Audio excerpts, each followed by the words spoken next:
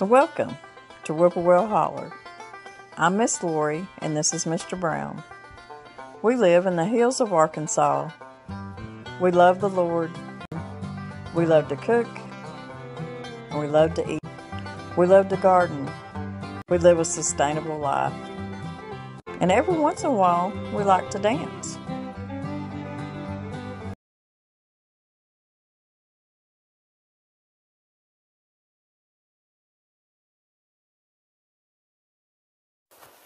Well, story time at the Brown house.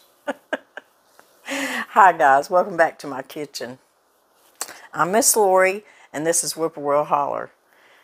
Story time. Okay, the story today is we are fixing to get busy. Y'all have heard in some of my past videos that we try so hard to buy local. And what I mean about that is our meat. We used to raise a lot of our meat. We don't raise our meat anymore. Now Danny does hunt. Of course, he does fish, so we've always got fish or a little deer meat, or, you know, we used to. We'd have fried squirrel, stuff like that, rabbit. But I've not bought meat at the store, and I couldn't tell you when, because we do buy local. And we have a farm here locally that we buy half a beef from. And because that we don't go to town and we don't spend a lot of money on groceries, we're able to do that because we don't spend money at the grocery store for meat or anything like that. That's why you don't see Miss Lori do a lot of shopping hauls, because I don't do hauls. We raise most of our stuff. If I run to the store, it's because I just have to run the store just to get a few things. I buy a lot of stuff in bulk. And so I've always just got stuff here. But what I'm trying to get at is I've got another half a beef coming. And of course we share this meat with our family and stuff too. And it is some of the best beef. It's Seagrave's Farm. It's up at towards Dalton, Arkansas, not too far from where we live. We grew up with this family, and it's just some really good meat, and we trust that the way that they raise them. If you live around here and you want any information on that, just contact me, and I'll give you their information. But anyways, I've got a half a beef coming. And I've still got meat in the freezer from our last half a beef. Not as much as, now when you buy beef like that off a farm and you go and get it processed, your price, you're going to pay so much per pound for that half a steer, and then you're going to pay your meat processor so much a pound. Now, I know y'all going to be asking me, how much is it a pound around there? And maybe by the time I put this video out, I'll know for sure, because I'll ask Mr. Brown. But I do know that it's the same straight across, whether if it's steak or roast or hamburger meat. We get a lot of tenderized round steak and sirloin and stew meat. I make them cut me up a lot of stew meat, because we all know how high stew meat is in the stores. So I get a lot of good cuts, and it's the same price across the board, no matter what it is. I may be lying to you. I'm just going to say this, and maybe I'll correct it. I'll correct it by the time I get this video done.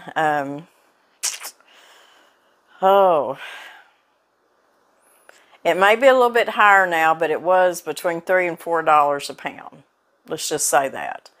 And if I'm wrong on that, I will correct it by the end of this video, because I'm sure Mr. Brown will tell me for sure what it is. But, so what I'm going to do is I'm going to get some of that stew meat and some of the roast out, and I'll be cutting them up. And y'all know, if y'all's watched me in the past, that I'm not one to can up like a bunch of stew and soups and stuff like that. I'd love to can chicken and turkey and stuff like that. I have canned up pork. I do have canned ham and stuff like that, but I am more of an ingredient canner. I will can the stuff that I need to make the stew or the stroganoff or the soup or, you know, just stuff like that. But I won't, you know, just make a jar of stew. I've done it, yes, and it's one of them things I won't ever do again because I don't care for it. But I'm an ingredient canner. I can the ingredients that I need to make whatever I need to make. But I'm thinking in my head, and I'm thinking, what am I going to do with all this stew meat? And if I cut up all this roast, I'm pretty picky. I think canned meat is some of the ugliest canned stuff you can have in your pantry. I just don't think it's very pretty. But I do know that it tastes good. And it's a good way to preserve your meat. So I'm looking, I'm thinking, what can I do that I know that we're going to enjoy and that I can come in here during the weekday when I get in so late from work and I can open a jar of this up and I know we can enjoy it in a lot of different ways. So what I come up with is Italian beef. That is something we do like. And that is something that you can do so much with. You can make Italian beef sandwiches with it. You can serve it with rice. You can serve it with noodles. You can serve it with mashed potatoes. You can make Italian beef roll-ups with lasagna noodles. I mean, there are so many things that I'll be able to do with this. Now, have I done this before? No. I've not ever canned any Italian beef, but this is going to be my first try. And we're going to can it up. It's going to be easy. From what I've read all about it, different people that's done it, they like it. And it's easy peasy. And it'll help you to do something with maybe those roast you got on sale. You can cut them up. Stew meat is high, but like I said, I got a bunch of it when I got this half a beef. So, and I've got to make room for this other half of beef coming in. So this is what I'm going to be doing. So I'm only going to do so much right now because I want to see if I even like it. And if I like it, I'll continue to put the rest of it up so I can make room for my other. Because you can even make, it just hit me, you can make Italian beef little sliders for like a Sunday lunch or something. I mean, there's just so much you could do with it. So, that's what we're going to be doing today. And I'm excited because I want to try this recipe. I want to try it for y'all. And I'm just going to tell you the truth. If I make this, I can it up and I try it, and I just don't care for it, I'm going to tell you. But the thing of it is, you might like it. You may just love it. So, I'm always going to tell y'all the truth on that. But this is just a good thing I'm excited about doing. I'm glad that I found something that I think I can do with all this meat that I know that me and Mr. Brown are going to like. We're pretty picky about that stuff. So if I'm going to can something up and have it taking up space in my pantry, because I don't have a lot of space in my pantry. I mean, it's full right now. I want it full of canned products that I know that we're going to eat. It makes no sense to me just to be canning up a bunch of stuff that you have no idea if you're even going to eat. So I'm hoping this will be a good one. So we're going to get all the ingredients together and we're going to can us up some Italian beef. And I'm going to do it in quart jars. You can do it in pints, but I'm going to do it in quart jars today. I took out 7 pounds of stew meat. That's just what I'm going to start with.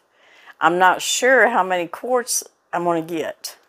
Like I said, this will be the first time I do this, but once I do this, I'm going to know how many pounds it's going to take to do a canner full of quart jars of Italian beef.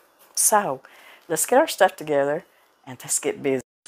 Okay, I want to show y'all my stew meat.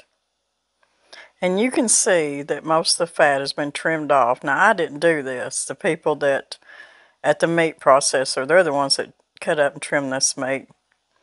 And I'm telling you, it's really good meat. I know I tell you that all the time. It really is. But there's about 7 pounds there. And here I've got the rest of my ingredients. This is it's over there where the salad dressing is. This is when you would make your own Italian dressing for your salads. And it comes, I think, 4 packs. Excuse me. And I always buy the box. I've got beef broth, and I've got a big jar of the pepperocini peppers. And that's my ingredients. That's it. We got our jars. They're just at room temperature. They're sterilized and clean. And I'm just going to start putting my meat in here. Now, if you have stew meat or if you cut up your own roast to make stew meat, either one, you may be using venison, deer meat, but good way to can up deer meat, making an Italian venison out of it instead of Italian beef. I'm going to drop in a pepperocini. And I know I say that funny, but that's my accent. I can't help it. And now I'm going to put in a teaspoon of the seasoning. And like I said, it's the seasoning that you would make your own Italian dressing if you were making your own homemade. You can buy it in a single pack or you can buy it in a box. And there's 4 packs in a box. How many pepperocini peppers you want in your jar is up to you. Me and Mr. Brown are kind of wimpy when it comes to that, but we'll see.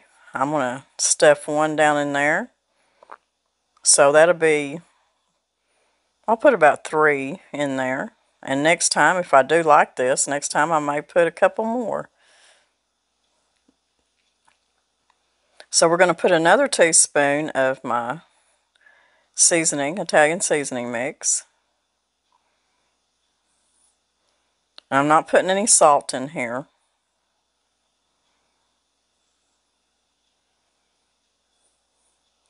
I'm going to put just a little bit more meat up here on top. You want to leave an inch headspace. And I can tell you, I don't know how far this 7 pounds of meat is going to go. I don't know how many quarts I'm going to get. But this is my learning process today of making this, so I'll get it all figured out. Now I'm going to pour about a tablespoon of the pepperocini juice in there. Give it a good taste. And then I'm going to fill it the rest of the way up with my beef broth. Like I said, leave an inch headspace. And I'm going to debubble it.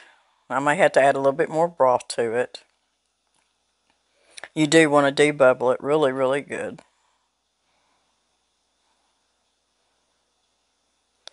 I think I'm going to put another pepper in there. So that's 4 that I put in there so far. Now, I've talked about this before, but I can tell you that I just don't think any canned meat is very pretty when it's canned up. Oh, it's just not. But don't let the looks deceive you because so much of it tastes so good. So we got that one done. And I'm going to do a second one. I think I'm going to drop one of the peppers in the bottom. And add my meat to it. You know, you could do this with chicken too. Just like you were canning chicken. Put your pepperoncinis in there and a little bit of juice and some chicken broth. And I think that would be delicious too. I'm going to drop another pepper in there too.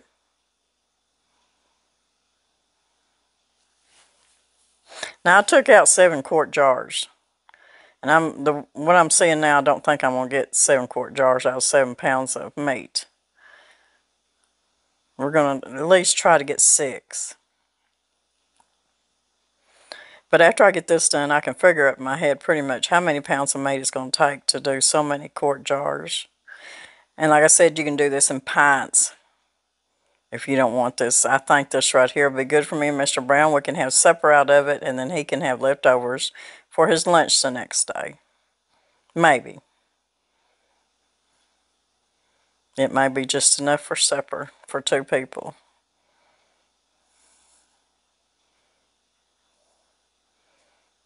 I'm going to put another pepper in there. Now, I'm not cross-contaminating because I will be using all this. I know y'all seeing me put my fingers in there. Somebody's going to say something, but I promise you I'm not cross-contaminating. I've never done that in my life. I'm going to put another teaspoon of my dressing seasoning. We're going to put a little juice in here. Tablespoon or so. And then finish it off with some beef broth. And I'm just going to continue to do the rest of these jars. And when I come back, you'll see how many jars I got out of 7 pounds of meat.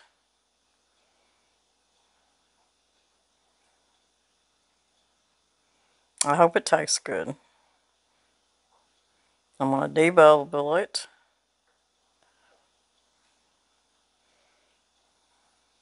And I'm going to hope that my juice doesn't siphon out any. I like if I can meat, I want it all to be covered with the broth. Okay, I got them all done, and I got 6 quarts out of 7 pounds, but the 6 jars, not as full as the other 5, but there's enough in there to can and enough for a meal. So, if I'm wanting to do 7 quarts, I'm going to take out probably, I would take out at least 8, if not 9 pounds. That's how much I would have for 7 quarts. Now, 7 pounds would have done several pint jars. So I've cleaned my rims off with some vinegar water. And I'm just putting my lids on.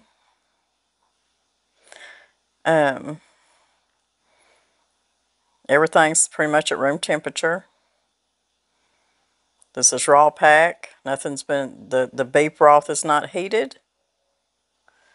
The meat's not heated. The jars are not heated. I'm going to put my rings on. A lot of times when they're canning meat, they'll heat the broth up, and there's really not any reason then to, because once you put your jars in there, and everything's at room temperature, even I've got 3 quarts of water in my canner, and it's at room temperature. And I'll bring all this up to temp at the same time. There won't be anything hotter than the other that'll cause any of the liquid to siphon out.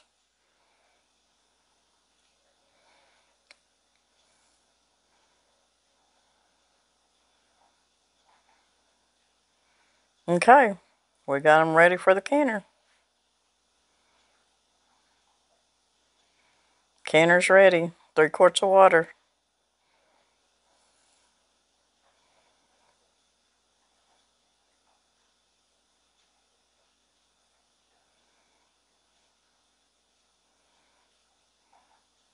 You can tell my grandkids are here. My house is a little bit cluttered today, a little bit of mess. Oh, I don't care. There we go. Now we're just going to put our top on and turn the burner on. We're going to wait till the steam starts coming out. And when steam comes out, we will time it for 10 minutes. Okay, it's been 10 minutes. I put my pressure valve on there. We're going to let it get up to 10, 11, and then we'll count it down. We counted it down to 90 minutes. Now, if you were doing pints, you'd do it for 75 minutes. And the little bit of fat you see up there on the top, it's not going to hurt nothing. You'll be able to get it right off there.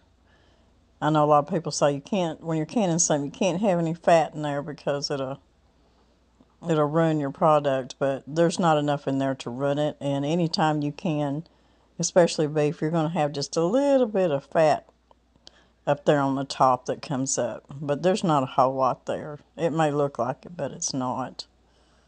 So, we're going to open one of these up, and we're going to cook something. We're going to try it. We're going to taste it, because I want to know what it tastes like, and I want to know if I'll do this again and can up some more of it.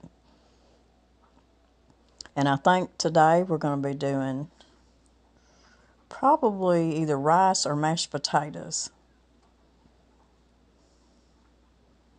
So, let's open up a jar. Okay, let's open up a jar of our Italian beef. And like I said, it's not real pretty. It's got a good seal on it. You know, that really smells good.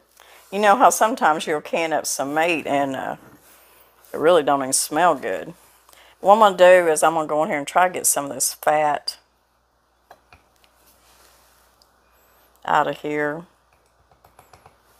There's not much in here really. And I'm going to take this pepper out. When I go to cooking this, I really don't want all these peppers in there. You may want them in there while you're cooking it. I'm really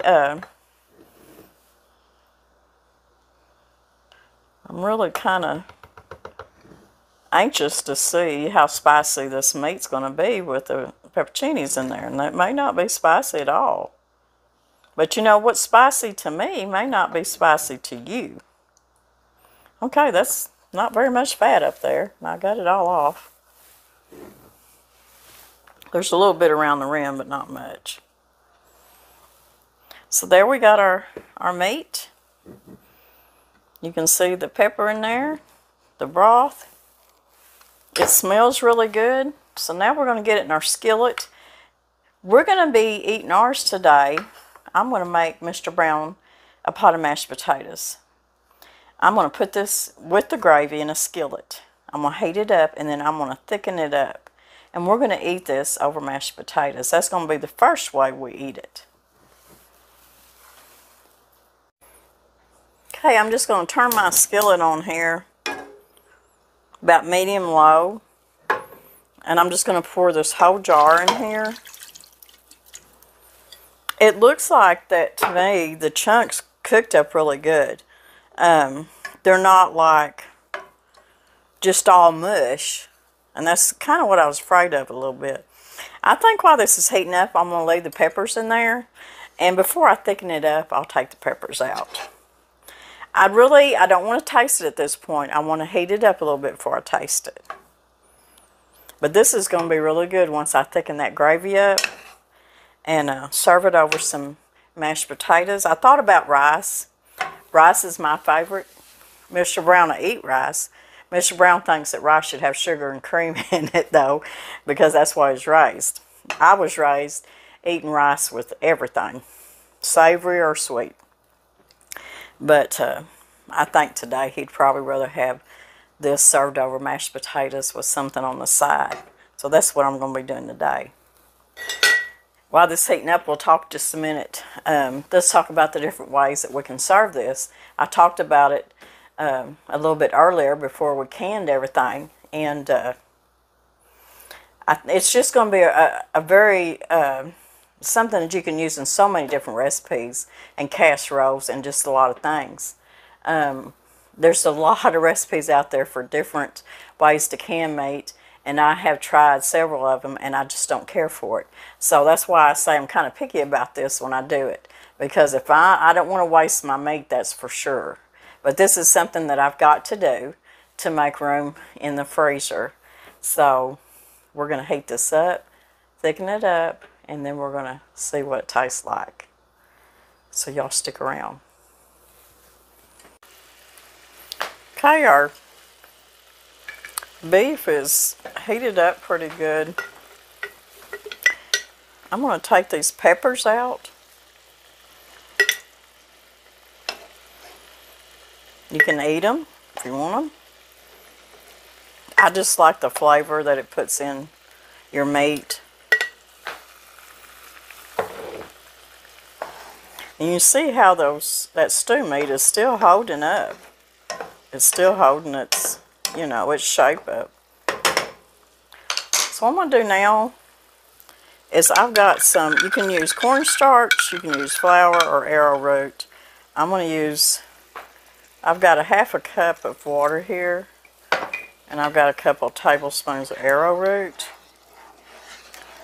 I'm going to put a little bit in there. Right there is a pepper stem. Make sure you get those out, because I guarantee you Danny will find it. I won't. He will. I lost it. Maybe I'll find it here in a minute. There it is. Now it's starting to thicken up already. I didn't want to put that whole half cup in there because I didn't know how good it was going to thicken up. And you can see how well it's starting to thicken up.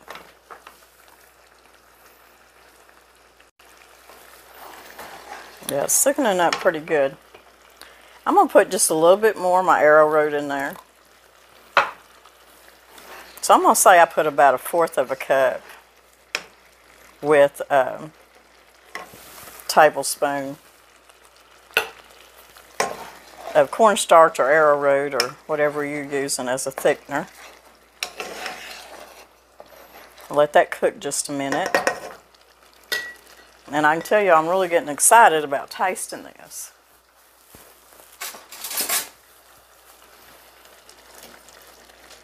I want a taste of the broth.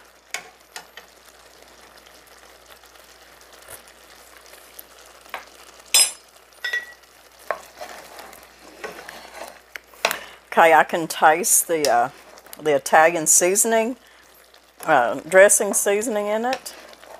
That's really good. Of course, I can taste a little bit of the beef broth. I can taste some of the peperocini peppers in there. I think next time I'm going to put some more, probably a few more peppers in the jar. But I'm here to tell you, I'm going to get a little piece of meat out too here, and I'm going to taste it. I just tasted of the gravy. But I'm going to tell you this is delicious. So far. So far you can't go wrong with this. So I'm pretty happy with this. You know, there's so many things that you can, and I have through the many years of canning, and some of it was pretty much a flop that I just did not care for. But from what I'm tasting right now, I think this is going to be a good one.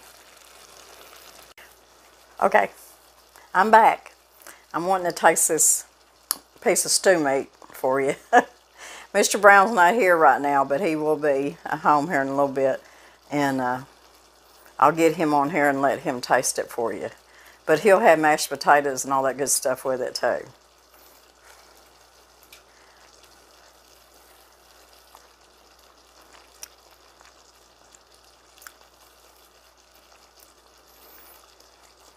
It's tender. I can taste the seasonings in this too, in the meat. I think next time my meat, I'll probably salt my meat just a little bit before I put it in the jars. Because y'all notice that I didn't put no salt in it because I wasn't sure about the Italian dressing seasoning. I just wasn't sure about it. But I think it can, and I can salt it right now. So you can salt it when you put it in your pan, that's for sure. The taste is really good. I give this one, this is something that I would do, and there's going to be quite a bit on my shelves because I've got quite a bit to put up to make room for all that meat. But I'm not going to steer y'all wrong. This is, I think y'all really like this. I like it, and I think Mr. Brown's going to like it too. It's really thickening up. I really think that I'm going to put some salt on it. And I'm going to continue to let it warm up. I'm going to cook some mashed potatoes. And then I'm going to figure out something for a side. And I'm really craving some vegetables, so we'll figure something out. And then we'll wait for Mr. Brown to get here and let him taste it. Okay, I wanted to bring y'all back just for a minute because I am going to put a little salt. And I think what I'm going to do is I'm going to add me about a tablespoon of butter in there. That's going to give it a really richer taste. And since we're going to be putting this on potatoes, that's going to be good. So that's the only other thing I added to it was a little salt and a little butter.